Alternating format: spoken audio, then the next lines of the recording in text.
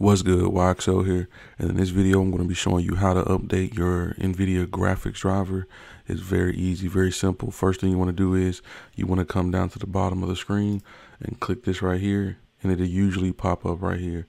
And then you want to right click on it and then go to Nvidia GeForce Experience. Then once you do that, you'll see this loading screen right here. Sometimes it takes a second, but just wait for it.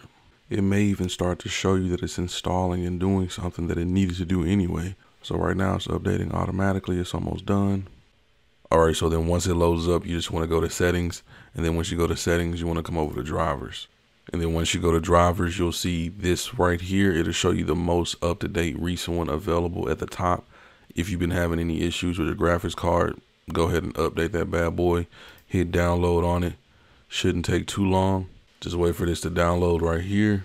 Then once it gets finished downloading, you'll see it say this right here, preparing the package. Now right here, you can either do express installation or you can do custom installation. I usually just do express, but if you want to do custom, you can click that right there. So if you don't want any of these right here, you can just unselect them and then hit install.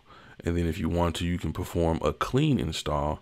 And it says a clean installation restores all of the settings to default. Don't click this if you have all your settings set the way you need it to be, because as you can see, this is going to clear that.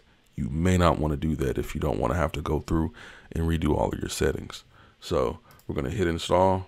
And also this will take a little bit of time. It's not just going to be some quick, super duper fast installation. So let it do its thing. Go get you something to drink, get you something to snack on maybe.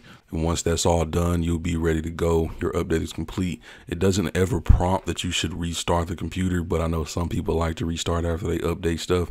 So if you want to, you can do that as well. If this video helped you out, please slam the like button, consider subscribing, and don't forget to turn on the notifications and allow all notifications, not just the custom. So therefore you'll be notified whenever a video goes live. You won't miss it.